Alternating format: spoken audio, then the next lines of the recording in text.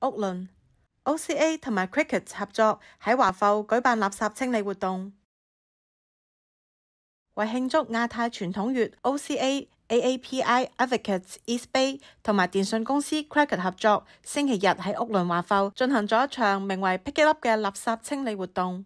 屋崙華埠嘅pickITup計劃成立於2016年，動員咗超過50名社區志願者，清理數百磅垃圾、非法傾倒同埋削減塗鴉，並喺屋崙華埠嘅Wilma Chan公園種植新樹。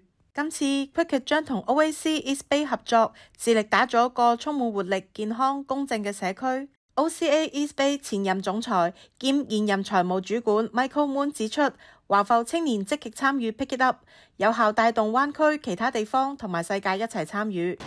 And the sponsorship that they've provided us, so we'll have a year's worth of service that we'll go out and have a team go out with the phones. And so they'll also be able to take pictures and other things that show a positive image of Chinatown. 屋崙華埠商會主席陳石鵬表示，感謝 OCA 組織今次嘅活動，為華埠環境同埋小商業帶嚟新面貌。And especially OCA has been doing this for a long time, bringing out many youth and so many groups joining together.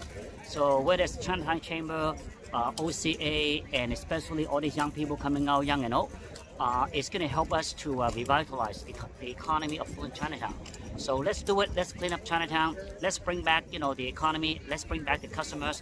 Let's help our Chinatown. OCA 成立於1973年，係一個全國性嘅非營利組織，由100多個分會同埋分支機構組成，致力推動社會、政治同埋經濟，為喺美國嘅亞太裔美國人爭取福利。天下衛視記者蘇哲雅採訪報導。